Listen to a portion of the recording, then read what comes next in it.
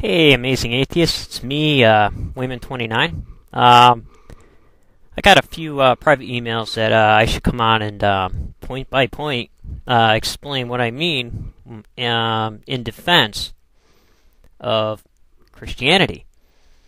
And people are going to be all over this probably, but I'll never live up to standards, so I'm just going to take a feeble shot at it. In all your reading there, you forgot to mention, which is really important, the role that the metaphor, mythology, and rituals play in the course of science and history. Basically, science is built on the foundations of the metaphor and mythology. You can't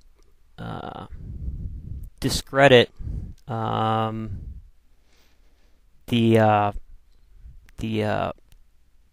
father for what the son knows, because he's definitely influenced by the father. Bad example, probably. However, what I'm going to do is grab a really old, probably this predates probably Homer by probably 1,500 years, the Epic of Gilgamesh. Been yapping about it a lot. It's found in many different cultures, Sumerian, Babylonian. It even seeped over into Akkadian and Hittite, and even in the biblical texts. The most glaring one is the idea of Noah and the flood story, which is in the Epic of Gilgamesh, a separate story that was added in by scholars, and it's a definitely separate account. But there you have the building of the ark and the whole shot. And there you have the God deciding to destroy all mankind and the breath of life, and they do. So some of those stories are go way, way back. And they're not just stories, because they teach lessons about even what we're doing here, debating on things. And Gilgamesh, who was a little bit God and man, even though he was all-knowing and blah, blah, blah, he still had to face death, which is an important question that people have been dealing with ever since people been around. And Enkidu, his counterpart, was from the wild, and he was Gilgamesh's competition, and he was civilized. He comes out, and after his trip to the underworld, he comes back in a shade and laments ever being civilized. So here you have the conflict between the primitive ideas and the civilized ideas, which are taking part right here. However, they both would lament each other's death, as in the mythology, if one were to be killed or die off. So that's why it's important, because I believe that the metaphor mythology complements. You also have a lot of allusions to the Epic of Gilgamesh, because it's been around so much, and the gods have transformed into other things. You have it in the rustic look of John the Baptist when he comes on the scene. Also, the Gilgamesh story doesn't explain anything of his youth, just as in the text of Mark, which is probably the most seemingly accurate, would start in the middle of Jesus' life, as it would in the Epic of Gilgamesh, starting in the middle. Later, other stories develop about acts and deeds and all the things that go on with hero worship. And there's nothing wrong with the transmission of myth through time. And that's one thing that science can't do, is explain the idea of the metaphor and how it's used. Karl Marx said the religion is the opium of the people. Sometimes that's true, other times it's not. There's been plenty of cases where religion and mythology and the metaphor have helped people fight against tyranny and assimilation.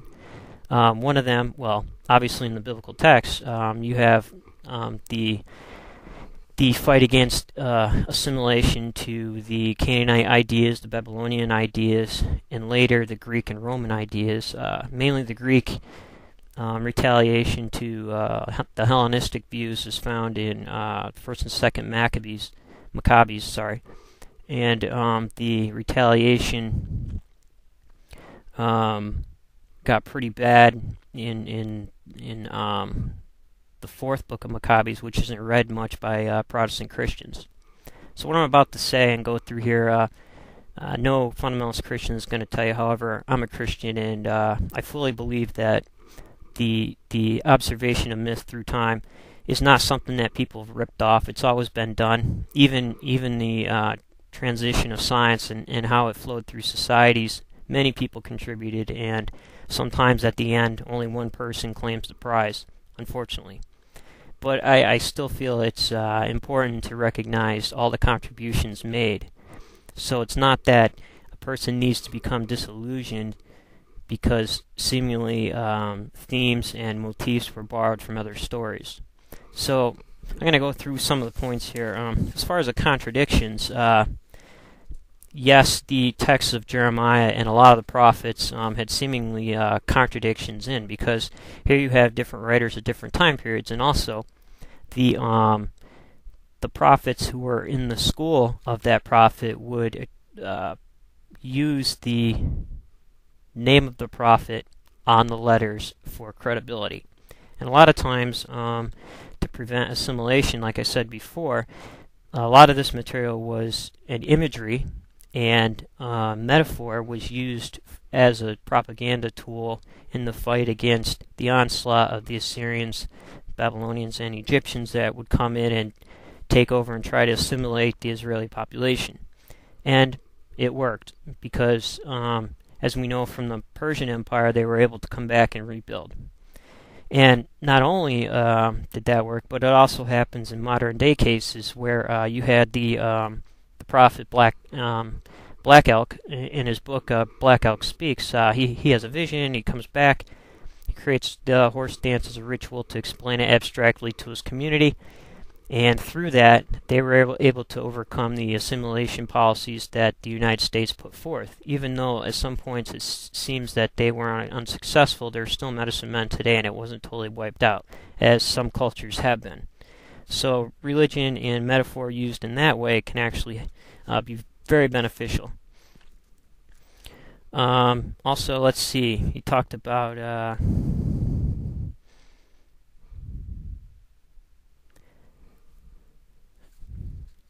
let's see, the God gap. In the ancient Near Eastern text, almost everyone combined religions and observation of their environment. So it was hand in hand, and I don't think it's in proper context to take modern beliefs and impress them on the past mythology and think that they're only fairy tales and didn't contribute anything. They very much contribute to how we think and how we view it, and even the whole idea of space exploration and going outward, and the journey outward came from people who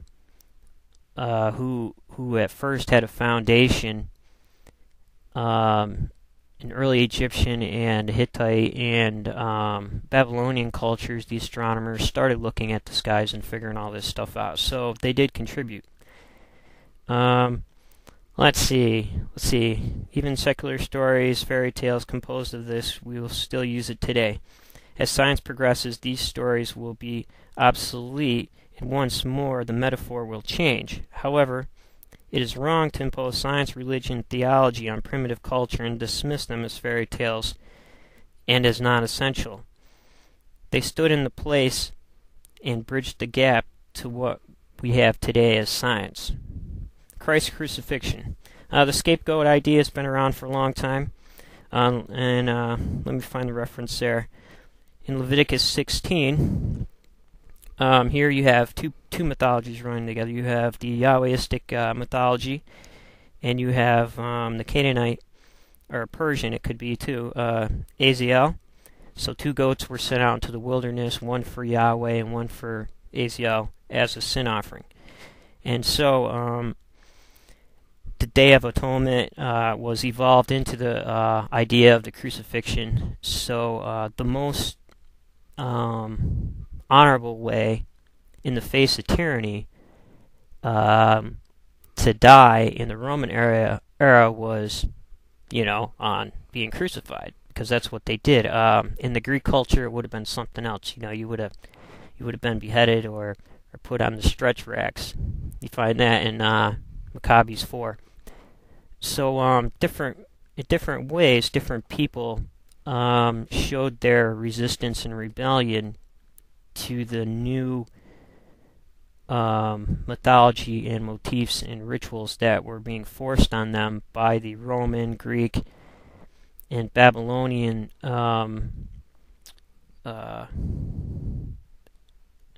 religions, and especially the Roman imperial cult, caused people. So not only Christ, it was, hundreds of people being sliced and diced. Let's see. You're correct on the divorce. However, some denominations do not hold this view and still do not allow divorced people to be members or teachers in church. This raises a lot of social issues, especially in cases of abuse. So they're still trying to struggle with that one.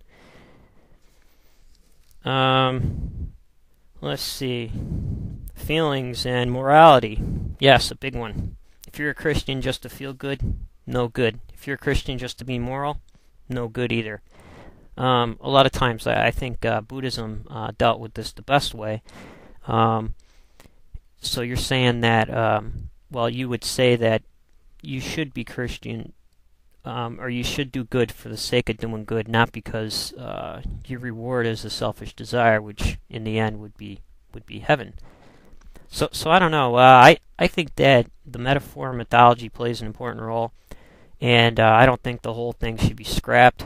And I think that that those kinds of ideas, if viewed as literature, and the most dangerous part happens when they are taken as real or as inerrant.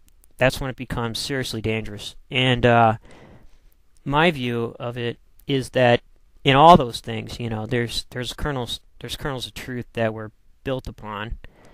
They in the king list, the Sumerian king list, there's definitely a guy named Gilgamesh, but we don't know anything about him other than the stories that circulate, and outside of mythology and the lessons they teach, you can't necessarily, pinpoint a historical day on, say he was here.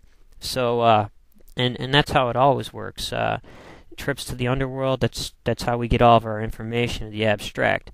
And religion is only, it's kind of like the only tip of the iceberg, but you have this whole other part that's really huge in the super subconscious that people don't know about, or that people can't accurately describe, and it ends up being brought up in abstract forms into which we call mythology.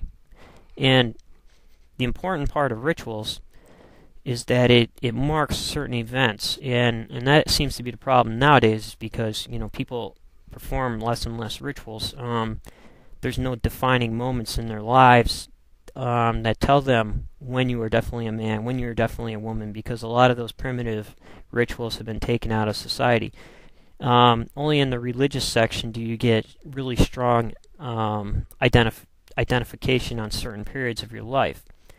And a lot of times, in order to explain a lot of the issues